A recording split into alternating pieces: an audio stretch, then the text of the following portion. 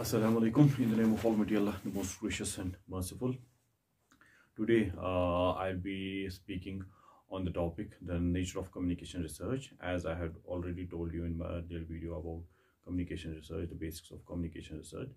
And I have also already, in my, I think, first or second video, I have talked to you about communication or mass communication or journalism, that this subject is related to almost all the subjects, almost all the fields. So when we talk of communication research, this research is also related to various other fields vis-a-vis communication. So today we'll be talking about the nature of communication research. For example, when we talk of research in sciences or science fields, for example, biology or specific fields of biology like zoology, like botany, chemistry, physics. So these subjects, they have a style of research that is known as scientific research.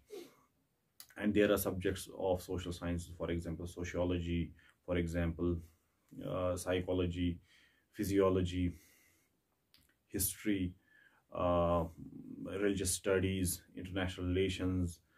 So these subjects, these social science subjects, they have a different style that was known as sociological style of research. And when we talk of communication or mass communication, the nature of mass communication research is that it takes into consideration both the scientific as well as the social science research methods. In the communication or in the communication research, we can use scientific methods, we can use experimental methods, and we can use non-experimental methods as well. So because this subject, this mass communication subject is actually a social science subject, but it has a lot to do with sciences also. And there are many researches. For example, when I was doing my post-graduation in mass communication, so I did my dissertation, first research I did on the use of internet by the local media of J&K, Jammu and Kashmir. So when I did this research, it's obvious that internet is involved in it, and internet is a scientific thing. So I had to take into consideration various scientific methods also while doing that research. Also, for example, I was posted in Ministry of Health in the government of India. So I thought of doing a research. So there were a lot of research options for me, doing research in health communication, doing research in science and technology communication, doing research in biomedical communication.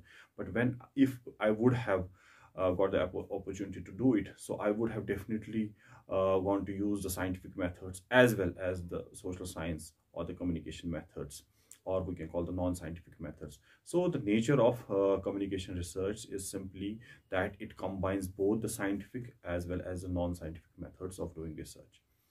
So it can be said that the nature of mass communication research or communication research is interdisciplinary. Why in communication do we use both the scientific as well as the non-scientific or the social methods of doing research?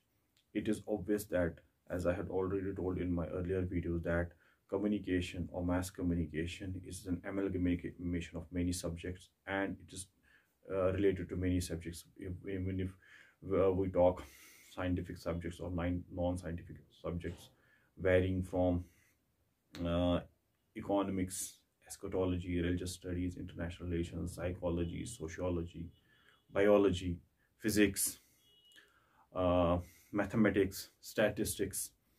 So it has something from all these subjects and many other different fields of knowledge. So that's why this communication research is also interdisciplinary in nature. So moving on towards what is the area of communication research. As already said, that communication is a vast field. It encompasses almost all the other fields or branches of knowledge, and it's related to them. So it means that the area of communication research is very vast. The communication research deals with the elements of communication and their relationship with the subject and their interrelationship with each other. So when we talk of the elements of communication or the elements of communication research, they include the source, the communicator, the who is the source, who is the communicator. Then the second element of communication is the message, the content. What is the message? What is the content? Then the third element of the communication or the communication research is the medium. What is the medium through which we are receiving the message?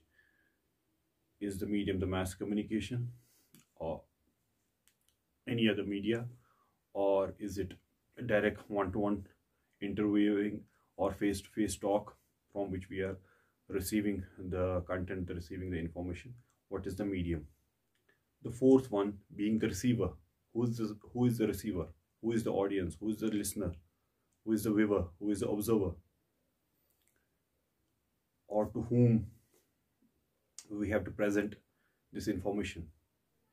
Then the last element of communication or communication research is what is the effect of this whole process? What will be the effect of this communication, or what will be the effect of this communication research? Will it have a positive impact or will it have a negative impact? When we talk of communication research,